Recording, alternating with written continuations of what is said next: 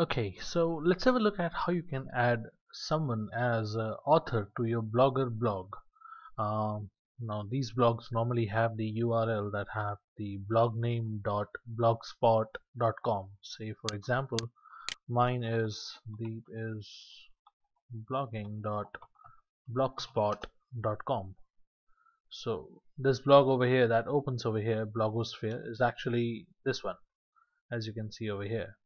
So now say for example I want to add someone as an author for this particular blog so that when they open blogger.com with their Gmail ID they can see my blog listed under their blogs, and if they want they can actually create a post on that blog. Now to do that, what we have to do is go into the settings for this particular blog, and the direct way to go into settings is click this down arrow and then go to settings. So once we have settings open, over here we have under permissions sector blog authors.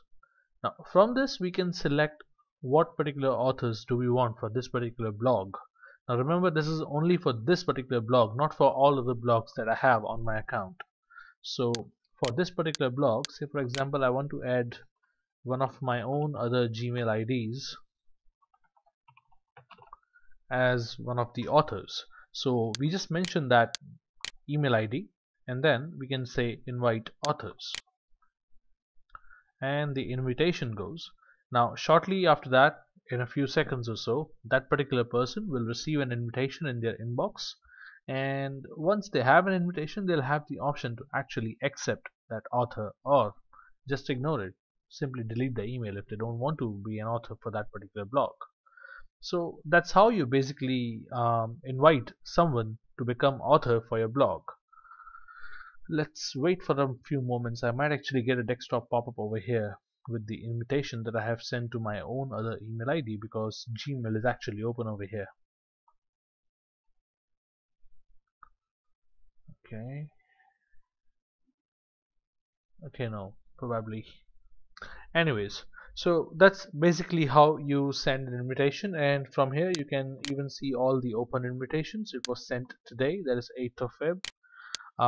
You can add more authors. You can remove the ones that you have invited from here. You can, it says cancel invitation and so on.